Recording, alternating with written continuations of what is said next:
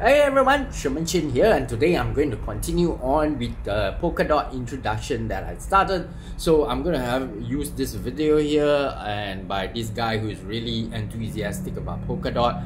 So monopolization, regulatory overreach, all of that, right? That this is the key difference. So when we talk about building a new internet, a new server for the world, it is something that really embodies resilience. And so I want to show you in this presentation how Polkadot has captured resilience at all the layers of the network, through a very decentralized community, through a diverse ecosystem, and through technology itself. And I really want to say that at every layer of Polkadot, resilience is the key factor on which we focus on and what we're trying to build. So yeah, start with technology. I believe really that Polkadot has built the next evolution of the blockchain landscape. So I want to put this analogy in your head. If we think like Bitcoin as a calculator, right? It's going to be able to handle certain payments and money kind of simply. So basically what he's saying is that Polkadot has this resilience simply because it's on a blockchain. So you think about it like in Web 2, right? The difference here is like on Web 2 you have like a database with a server that's centralized. Here you have it decentralized, so it's not just dependent on one server. No government can just control one server. It's spread across the internet on the blockchain and what they call trustless. So the thing is that because it's across the internet, you don't have just one authority just controlling it. So it's more resilient that way. There's no way to just take it down. No one person can just take everything down, okay? Okay, let's just skip forward a bit. Your computers or your phones having multiple processing units, right? Yep. Multi-core is the way that we've been able to scale the blockchain to the next generation, right? That we can have applications, small applications, all work together, run on a single core. Or we can have applications that are very large, use multiple cores and provide more throughput. The multi-core architecture has been what has led us into the current generation of computers today. And we have done the same thing for the first time with blockchain. And multi-core technology ultimately allows us to achieve parallelization. So in the blockchain world, the terminology that gets used a lot is data and execution sharding. What we're really talking about here. So just want to actually bring you back to the previous video again. You can actually check the link down below. What Polkadot has is that it's a hub and spoke model, right? So it processes parallel chains that update the main relay chain every once during a period of time.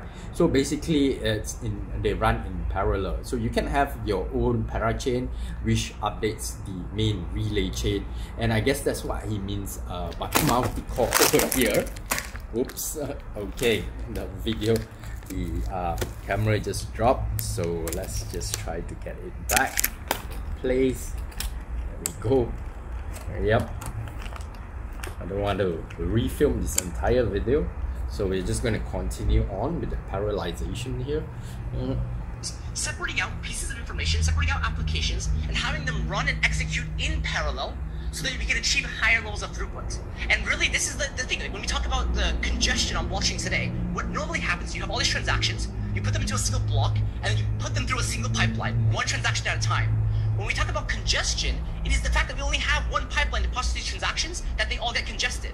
If we're able to provide multiple cores, multiple throughputs, all in parallel, we can get past these current scaling issues. One of the overlooked issues when we make a design like this, a sharded design, a parallel design, is that we also make sure that each of the different shards or cores are being executed securely. Polkadot provides an economic scaling solution called shared security, which allows every single application that runs on Polkadot to have the same security as Polkadot itself. So you don't have to come and bring your own security like other platforms. You actually get to inherit the security of Polkadot just by using the platform. And of course, if we envision a world with many applications and services, it is very important that we build So just like I said, because of the relay chain and the different parachains, they actually inherit those securities. So that's a really good way of working with like a template, right? Especially if you're a developer. So let's skip forward a bit right here to the high speed part. To actually describe how we're innovating in these spaces if you just compare it one by one. Okay, great. So now we got over the technology stuff. I want to talk about the community, the resilient community that we've built in Polkadot through decentralization. Everyone in Polkadot believes in building a better, more resilient world with blockchain technology. Now that might be you as well. You just have to, take a look at the ecosystem here. So one of the first people I want to talk about is our DOT stakers. So these are people who are DOT holders who actually help create the secure servers that you all want to use. So we have validators who are actually like running the servers or the computers all around the world, providing the Web3 cloud that Polkadot provides. And the nominators are individuals who hold DOT who help select who these validators are. There's lots of people out in the world who want to be validators, but we use our DOT token and economies of scale to actually help them select.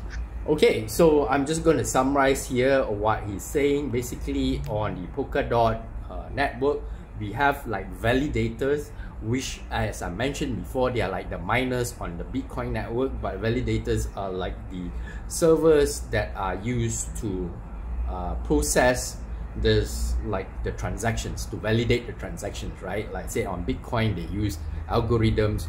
On Polkadot, they use proof of stake. So basically, if you put your DOT or your coin, your token, your DOT, you will be able to use it as a form of voting, okay? But you can't just vote yourself to be a validator. You have to have a nominator to nominate you as a validator, in a way providing more security as well. And then finally, of course, you get rewards for doing so, because each of these voting actually takes DOT, which means you're actually paying money, and it helps to support the developers as well.